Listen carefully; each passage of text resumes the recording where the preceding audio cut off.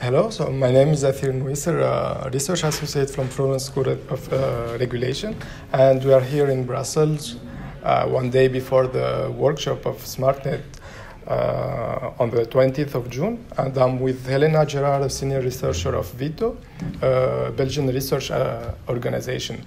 So, Helena, at 6 months from the end of this project and in the middle of the execution phase, we want to know some insights about the 5 coordination scheme, especially about the differences between a DSO platform and a European platform for the exchange of ancillary service. Can you give us some insights from the 5 coordination schemes? Yeah, so we have 5 coordination schemes in total, where we have 2 coordination schemes that really focus on having local markets for a DSO, which is on one hand interesting to kickstart a market, but on the other hand, if you have many local markets that have to interact with each other, might be very complex on an ICT level. So then on the other hand, you have some concepts which are more overarching, some larger, huge common platforms which have the advantage of having everything all together, but then there is of course a challenge that you have still to make it run and to make it possible that you can do that in one shot. So then the final solution is of course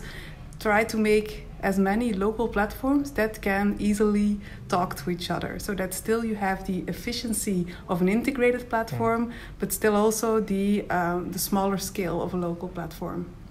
Thank you. And yeah, but there is also one other blurry side in this question.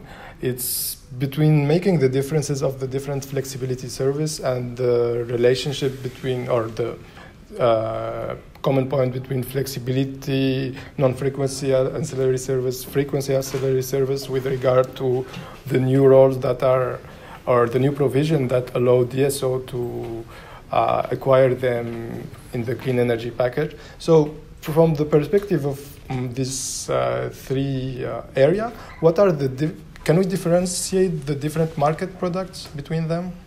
Yeah, that's actually a very interesting question, because obviously a DSO needs to have flexibility or can use flexibility for local congestion management, but the same flexibility from the distribution grid could be used by the TSO for frequency control or balancing. So you have both system operators basically interested in the same resources. So obviously then you need to find smart ways how to allocate the same resource where it is needed the most. And that's what we propose in SmartNet.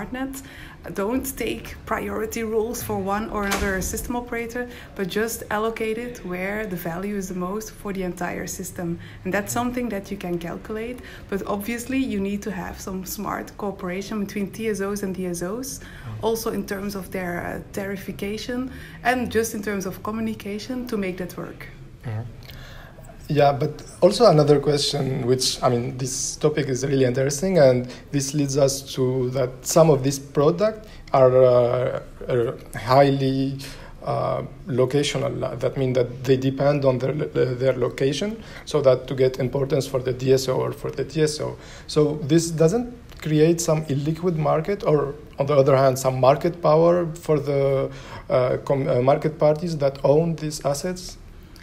Also, a very relevant question. Indeed, you're completely right. When a DSO uses resources for local congestion management, obviously the location of the resource is extremely important.